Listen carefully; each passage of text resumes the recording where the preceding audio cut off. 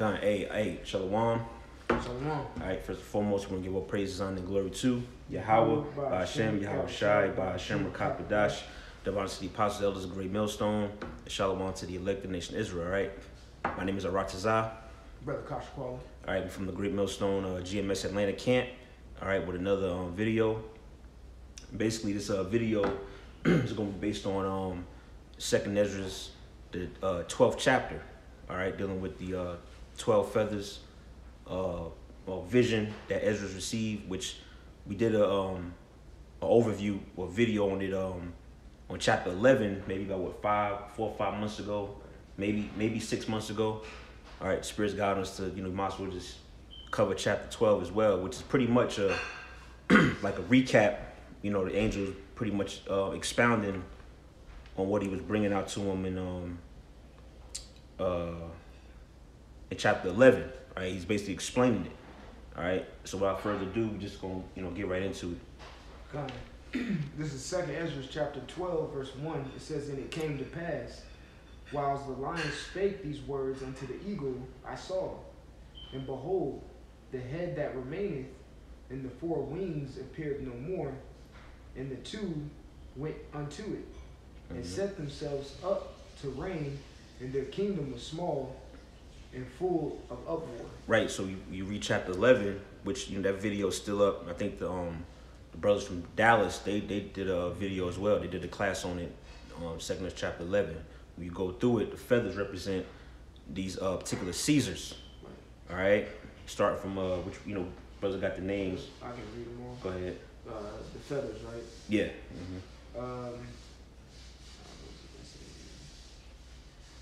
I'll just read the Caesars. We'll start with Augustus, Tiberius, Caligula, Claudius, Nero, Galba, Otho, Vitellius, Vespasian, Titus, and Domitian. Right. He started with Augustus, which really the first was Julius Caesar, but scholars don't consider him as a Caesar. They say he was like more of a dictator, so to speak. But he was the first Caesar. All right. So that's what the prophecy is dealing with. Right. That time frame, in so-called Roman history, those first 12 Caesars to rule. All right. So you go ahead. Verse 3, it says, "I saw," and I saw, and behold, they appeared no more, and the whole body of the eagle was burnt, so that the earth was in great fear. Then awaked I out of the trouble and trance of my mind, and from great fear, and said unto my spirit, Lo," verse 4, "Lo, this hast thou done unto me, and that thou searchest out the ways of the highest." Verse 5, "Lo, yet am I weary in mind, and very weak in my spirit, and little strength is there in me. For the great fear wherewith I was affrighted this night." Verse 6, "Therefore will I now beseech the highest, that he will comfort me unto the end." Right, so he's seen these visions. He's seen, and it tells you that was you jump back to chapter 11. It says that was especially the latter part of the feathers, which essentially was the Flavian dynasty. That was a very restrictive time for our people. Right. All right, Flavian dynasty. Vespasian, Titus, and Domitian. They put hell on our people, man. All right. So Esdras seen that. Go ahead. Just going back to the 2nd Esdras 11, just a little bit. This is 2nd Esdras 11, 2nd Esdras 11, verse 32. It says, and this is what the elder was speaking about. It says, "But this head put the whole earth to fear, and bare rule in it over all those that dwelt upon the earth with much oppression, and it had the governance of the world more than all the wings that had been." That's the reincarnation of Julius, which was not Domitian, Vespasian. Vespasian, right. Right. So, like the elder was saying, that was a bad time for Israel. That's right. Verse 6 again, 2nd Esdras 12 and 6, it says, therefore will I now beseech the highest that he will comfort me unto the end. Verse 7, and I said, Lord, that bearest rule, if I found grace before thy sight, and if I am justified with thee before many others, and if my prayer indeed be come up before thy face, comfort me then. Verse 8, comfort me then, and show me thy servant the interpretation and plain difference of this fearful vision, that thou mayest perfectly comfort my soul. Right. As like Ezra said, when you read which I think it's chapter 15 and 16, we said, woe is me, who would deliver me in those days? I mean, Ezra, he got some heavy visions, man. Visions of the end times. All right, he's seen all the destruction. Most High was basically showing him, like, look, this was gonna happen. Like, damn, you know. That's which is how he knew he understood reincarnation. Cause why else would he say who's gonna deliver me in those days if this was gonna happen thousands of years in the future? Right. You know. You grab something. Go ahead, bro. Just for, cause Ezra's mentioned the word comfort a few times. This is 2 Corinthians chapter 1 and 3. It says, blessed be the Most High, even the Father of our Lord Yahushua HaMashiach, the Father of mercies, and the power of all comfort. Verse 4 says, whom comforteth us in all our tribulation. And Ezra seeing this vision, it was troubling to him. All right? It says that we may be able to comfort them which are in any trouble, by the comfort wherewith we ourselves are comforted from the Most High. Right. That's right. Yeah, so I comfort come from Yahweh Bashem Yahushua, man. You know, all our temptations, low points, those shaky moments, so to speak. If we gotta go to Yahweh Bashem Yahushua, just as he did right here. Right. This is 2nd Ezra chapter 12, verse 9. It says, for thou hast judged me worthy to show me the last times. Yeah, there you go. Yeah, go ahead. It says, verse 10, it says, and he said unto me, this is the interpretation of the vision. Verse 11, the eagle whom thou sawest come up from the sea is the kingdom which was seen in the vision of thy brother Daniel. Right, which is the Roman Empire. Right. Which is particularly dealing with that first portion of it, those first 12 Caesars. All right, but it's talking about the Roman Empire. All right, go ahead. And it mentioned Daniel. Right. That shows the validity of the Apocrypha. That's right. Yeah, that's a good point. That's right. Verse 12, it says, but it was not expounded unto him. Therefore now I declare it unto thee. Verse 13, behold, the days will come that there shall rise up a kingdom upon the earth, and it shall be feared above all the kingdoms that were before it. Verse 14, in the same shall 12 kings reign, one after another. Right, so this is where he's basically breaking it down to him, what the 12 feathers represent, 12 kings. Essentially, as we read earlier, it was the 12 Caesars, all right? Start from Julius Caesar all the way to Titus, I believe was the last one. Yeah, Domitian, Slaki. Titus came before, all right? Go ahead. It says, verse 15, it says, wherefore the second shall begin to reign and shall have more time than any of the 12. Right, and that was Augustus Caesar, which he ruled roughly by 40-something years, or something like that, in that area. Some scholars say 40 or 45, close to 50. They throw numbers around. But if you look at the timeline, that's pinpoint accuracy, man. Right. He ruled longer than all of them. All right? Right. Go ahead. Verse 16, and this do the 12 wings signify which thou sawest. Verse 17. Which the wings is basically the same thing. 12 wings, 12 feathers. Go ahead. Verse 17. As for the voice which thou heardest speak, and that thou sawest not go out from the heads, but from the midst of the body thereof, this is the interpretation. Verse 18, that after the time of the kingdom there shall arise great strivings, and it shall stand in peril of falling. Nevertheless, it shall not then fall, but shall be restored again to its beginning. Right. which we brought out in the chapter 11 when it spoke about the body that's dealing with the Senate. All right, because the Senate was in control, just like today. You got the electoral college. Right. They basically decide who the president's going to be. You know, so back in Rome, the Roman Senate, they was basically in control of who was going to rule next. Right. So all these Caesars were getting set up. They was basically set up by that Senate. Right. You know? Yeah, that's spot on. Because that's exactly what they did yesterday. Oh yeah, damn, yeah, That's yep. exactly Yep. The Senate. That's it. You know, and they had the Speaker Nancy Pelosi and the Vice President. Damn, I didn't even think of it. You know what I'm saying? Yep. Yeah. Exactly what happened. What we're reading here happened yesterday, and they counted up all the electoral votes, and they deemed Joe Biden the next president, and Kamala Harris the next vice president. That's right. Same exact Same exact thing. Yep. No new thing under the sun. No new thing under the sun. That's it. Mm-hmm.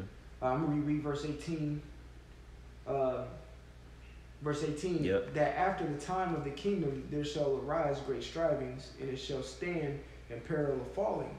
Nevertheless, it shall not then fall, but shall be restored again to his beginning. Right, which that's heavy too, because you had that period of time, you know, in that timeline dealing with the year of the 4 emperors. Right. That was a shaky time for the Roman Empire. Oh yeah. But then, which is heavy, because it said it will be restored again to its beginning. So who came back at the end of that? Vespasian. That's it. Which really was Julius Caesar in the reincarnation. So right there, it's telling you, you see what I'm saying? It was restored back to its beginning. That the first triumvirate came back, Right. so to speak. You know. Yeah. Just a quick precept, just to apply. Right. Kind of what's going on. Just to apply. It's not a direct precept. You got it, bro. Brothers will understand it. You got it. Jeremiah chapter 51 and 8. It says, Babylon is suddenly fallen and destroyed. How for her take balm for her pain, if so she may be healed. I just wanted to bring that out because this is a form of like healing, like the elder was saying. The year of the 4 emperors, man, it looked shaky for Rome. Yeah. It looked real shaky until Vespasian, brought back a certain type of power to Rome. That's right. He was like the balm that healed that womb of those 4 years. That's right. All right. Verse 19. Verse 19, yeah. All right, 2nd Esdras chapter 12, verse 19. Shalom to the brothers on the comment board too. Shalom. See y'all on there. All right, go ahead. Says verse 19. It says, and whereas thou sawest the 8 small under feathers sticking to her wings, this is the interpretation. Verse 20. That in him there shall arise 8 kings, whose time shall be but small, and their years swift. Right. So you had particular Caesars that didn't rule as long as some of the others. All right, they made it rule for 20, 30, 40 years. Again, you go back to chapter 11. It was breaking it down. How you had some that was getting basically knocked off in 4 months. Right. Then the next guy come, he'll get knocked off in 6 months. Right. This dude ruled for 7 days. Right. And get judged, and he kill himself or whatever. That was what's going on, man. Rome, it was crazy, man. Right. Just Google a year of the 4 emperors. All right, which we got the names too. If you want to read those, I think it starts with year of the 4 emperors was Galba, Otho, Vitellius, and Vespasian. Right. Vespasian was the ending of it. Right. Yeah. So that's 4 of the 8 that's talking about. All right. Their time was swift. Even Vespasian didn't even rule that. Even though he had he was a major force, but he wasn't in the power seat that long. Yeah, like compared to the other ones. Compared to the other ones, right. Yeah, like Augustus, like you said, was like 40. Scholars say 44. Right. 45. Then Tiberius was 22 years. So on. And most of them were between like that 15, 20 year mark. Vespasian only ruled for like 9 years. That's right. Yep. Go ahead. Oh, you have something else? Okay, you got it. Let's see. Use that verse. 2. Or was that verse? No, was that verse 20? 20, yeah, 20, yep. 2nd Esdras chapter 12 and 20, it says that in him there shall arise 8 kings whose time shall be but small, and their years swift. Verse 21, and 2 of them shall perish, the middle time approaching. 4 shall be kept until their end begin to approach. 2 shall be kept until the end. Right. So it's describing that time period. All right, of the timeline of these particular 8 seasons that only rule for a short time. It said 2 of them shall perish. It said what the 4 shall continue to the end. It says 4 shall be kept until their end Right. begin to approach. Right. And it says, but 2 shall be kept unto the end. 2 shall be kept unto the end, which when you read down, it's going to tell you those last 2 is talking about Titus and Domitian. All right, when you read, because it's going to connect it. All right, but you can go ahead. It says verse 22. It says, and whereas thou sawest 3 heads resting, this is the interpretation. Right. Verse 23. And in his last days shall the Most High arise, Shalakia. In the last days shall the Most High raise up 3 kingdoms and renew many things therein. And they shall have the dominion over the earth. Right. This is talking about the Flavian dynasty. Even though it says 3 kingdoms, really that's talking about, Vespasian's his rule, that's his kingdom. Titus, he ruled, that's his kingdom. And then you had Domitian, which was, I believe, was the younger brother. All right, and when it says they had rule over the earth, meaning the known world at that time, because they didn't rule like how Esau's ruling now, where they got the fatness of the earth. Right. That hair. Right. Or yellow hair. Look it up in the matter of fact, edification. Look it up in the etymology. I've read that. I was like, come on, man. Man, y'all the Edomites, man. Right. Ain't no way you gonna convince us otherwise, bro. You are the Edomites.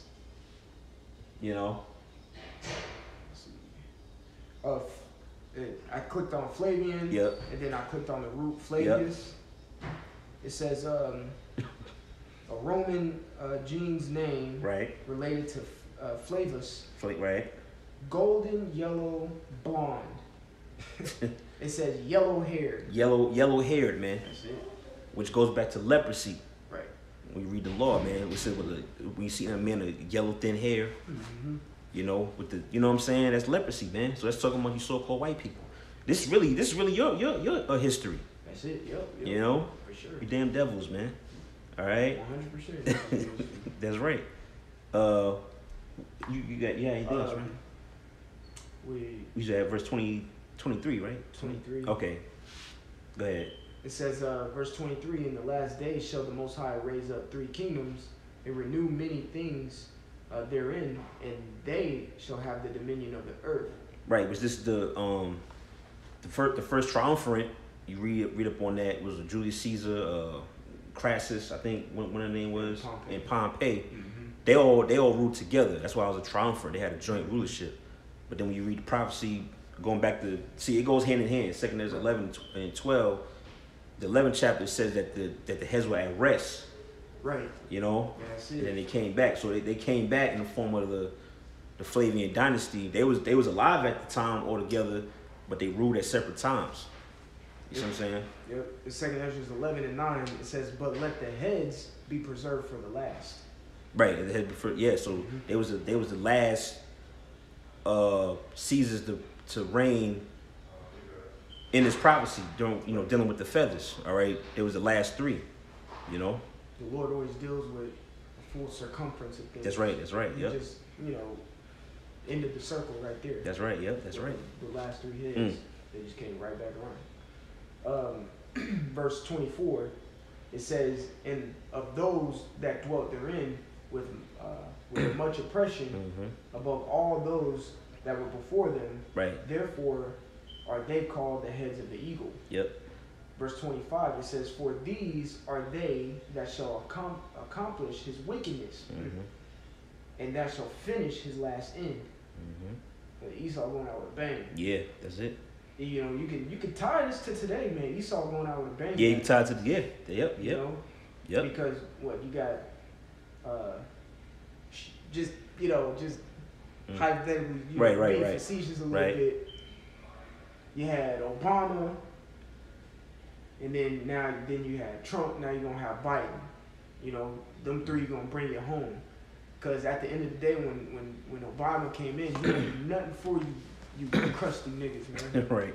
He didn't do nothing for you. He just wrote a whole bunch of executive orders that just gave an alley-oop to Donald Trump. Yeah, that's it. Yeah. Donald Trump came in.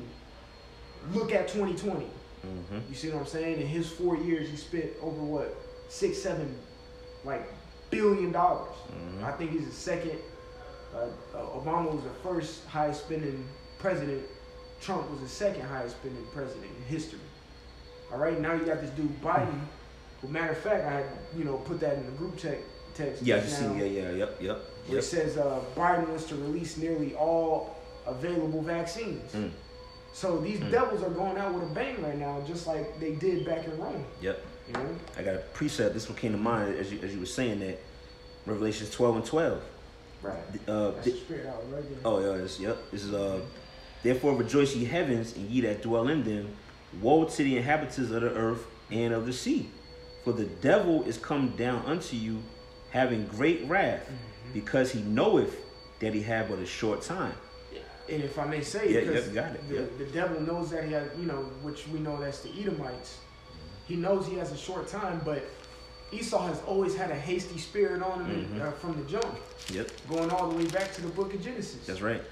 Hey, hurry, I'm about to die. Being a little punk, like, bro, you can't wait about 10 more minutes till this is done. No, he's hasty. He does. He moves. That's why we can see how sloppy he is now. Right. Because he does everything in haste and he's trying to be quick with it. Because he knows, but he has a short time. Right. You know. And we say that Esau Edom is the harbinger of death, and like the brother Abel in our camp said, he said basically, which I was like, damn, that's a good point. He said this is basically death's last hoorah, so to speak. Yeah, that's right, yep. Because in the kingdom, we're not gonna die. We're gonna be like basically gods, man. Right. So this is death's last chance to, do his thing, so to speak, man. Right. So when death come this time, it's gonna come like you said, man. It's gonna basically Esau going out with a bang, man. Right. But yeah, that was it on that. Okay. So going back, I'm gonna reread verse 24. It says, 2nd Esdras 12:24, and of those that dwell therein with much oppression above all those that were before them, therefore they are called the heads of the eagle. Verse 25. These are they that shall accomplish his wickedness and shall finish his last end. Verse 26. And whereas thou sawest the great head appear no more, it signifieth that one of them shall die upon his bed, and yet with pain. Verse 27. Right, the great head. That's Vespasian. All right, he was the basically he was the main one. This basically like this three-headed eagle, so to speak. All right, he was in the middle. All right, so once he died, that left his two sons. All right, go ahead. Verse 27. For the two that remaineth shall be slain with the sword. It says, verse 28, for the sword of the one shall devour the other, but at the last shall he fall through the sword himself. Right. Verse 29, it says in what you just gonna say? Yeah, matter of fact, go back, read verse 28 again? Yeah, read 28 again. Kind of slightly. Verse 28, it says, for the sword of the one shall devour the other. Right, for the sword of one shall devour the other. Now, when you research it, all right, because it's a so-called conspiracy. When you read the history on it, they believe that Domitian had Titus killed. All right, his own brother, man, because he believed. I think when you read the history on it, I was reading it earlier today. Basically, Vespasian, because they deal with your sons, the oldest son's gonna be next. So Vespasian, he was basically grooming, Titus to be the his heir, so to speak, to the throne. And when you read up on it, the younger brother who's Domitian, he was kind of looking at that like, damn, what I'm saying, like why, why I felt he getting, it's in the history. Right. So they speculate that Domitian had Titus killed. So that's why it says. Verse 28 again, it says, for the sword of the one shall devour the other, man. All right, so they came against each other. Right. You know. That's it. Let me turn off the. All right, you got it. It says, verse 29, and whereas thou sawest two feathers under the wings passing over the head that is on the right side, verse 30, it signified that these are they whom the highest hath kept unto their end. This is the small kingdom and full of trouble, as thou sawest. Right, so man, we read when it said two shall perish, four shall be kept to the end, two shall be kept. So this is linking back up. Right. Letting you know that's the end of that of that particular rule or that reign, the end of the Flavian dynasty. Right. All right, go ahead. It says verse 31, and the lion whom thou sawest raising up out of the wood and roaring and speaking to the eagle, right, and rebuking her for her unrighteousness with all the words which thou hast heard. This is the anointed which the highest hath kept from for them and for their wickedness unto the end. Right, which the anointed, which we all know is talking about Yahweh Shai. All right, that lion, man. Right. All right, that's the anointed. Go ahead. It says, and he shall reprove them and shall upbraid them with their cruelty. Verse 33, it says, for he shall set them before him alive in judgment, and shall rebuke them and correct them. Right. Verse 34, for the rest of my people shall he deliver with mercy, those that have been preserved upon my borders, and he shall make them joyful unto the coming of the day of judgment, whereof I have spoken unto thee from the beginning. From the beginning. So that's what Yahweh Shai is coming to do, man. Right. He's coming to preserve and save our people, because these same individuals, they back again today. Doing the same thing. They doing the same thing, like we read. What 70 AD was the Jeremiah 30:7 at that time. All right, and then that's coming back again, Jeremiah 30:7. We say it's going to be 70 AD 2.0. Right. All right, and Yahweh Shai going to be there. All right, to it said what he says he's going to save. What verse that you just read? Was a word. Verse 34. Verse can I read on verse 34 again? Verse 34 says, for the rest of my people shall be delivered with mercy, those that have been preserved upon my borders, and he shall make them joyful unto the coming of the day of judgment, wherefore I have spoken unto thee from the beginning. Right, those that have been preserved. Who's that? That's the remnant. That's right. All right, that's the remnant, man.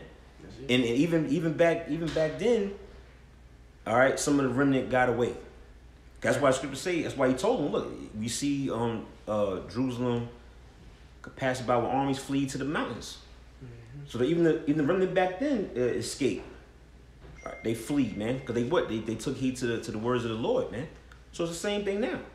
All right, we seeing Jerusalem, so to speak, pass by with armies, but we're fleeing, spiritually, so to speak. Right. Let's say flee out of the midst of Babylon. Every man deliver his own soul, so to speak. All right. You had precept? I was just gonna try to find what you were saying. Okay. Yeah. So that remnant, man, Yahweh Shai is coming to redeem and preserve that remnant. And it says what? They're going verse 34 again, it says what? It shall make them joyful unto the coming of the day of judgment. All right. Which is not, is no coincidence. This is the year hastening the day of the Lord, man. Right. Which essentially is the day of judgment. All right. This is Mark chapter 13 and 14. It says, but when ye shall see the abomination of desolation, spoken by Daniel. Daniel. Yep. That's how you know this is like the elder was saying, that was Jacob's trouble during that time. That's right. It's gonna be Jacob's trouble 2.0, or should I say Jacob's trouble 2021, Lord willing. That's right. Coming now, it says, spoken of by Daniel the prophet, says, standing where it ought not, let him that readeth understand. Then let them that be in Judea flee unto the mountains. And it's the spirit why it says, let him that readeth understand. Then say, then let them that be in Judea flee unto the mountains, flee to the mountains, because this is something that you got to understand, that troubling times are coming. That's right. That's right. And, you know, like the elder was saying, we're not, you know, hey, shoot, some of us may actually flee to some mountainous areas, but right. Just in a sense, we're gonna flee into that tower that the scripts speak about, the classic script 18 and 10, that's it. Proverbs 18 and 10. That's what we're gonna flee into. You see what I'm saying? That's right. And that's what he's telling us right here. That's right. All right. And not a lot of people understand. They understand. That's right. Not a lot of people want to read it either. It says, "Let him that readeth understand it, comprehend the words that the Lord is saying."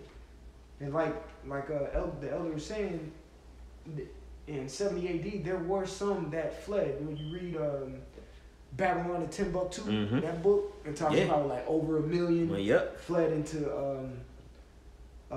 Egypt, Africa, into Africa. Tears of Africa, That's it. You know, that was what he was saying right there.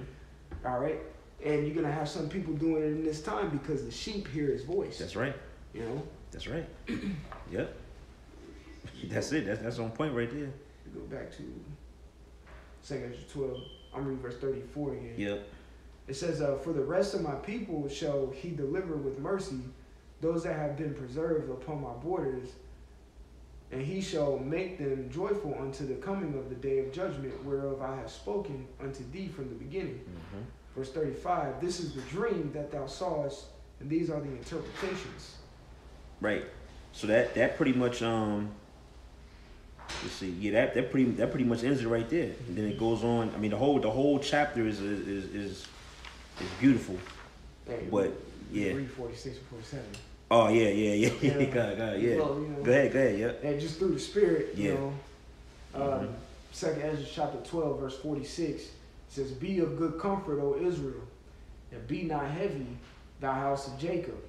Verse 47, "For the highest hath you in remembrance, and the mighty have not forgotten you in temptation." Yeah, that's it. So the Most High is always going to be with his people, starting with the elect. All right? So we don't have nothing to fear. Right. Just put our trust and hope in Yahweh Shem Yahushua. He's going to be with us, man. He's going to deliver us.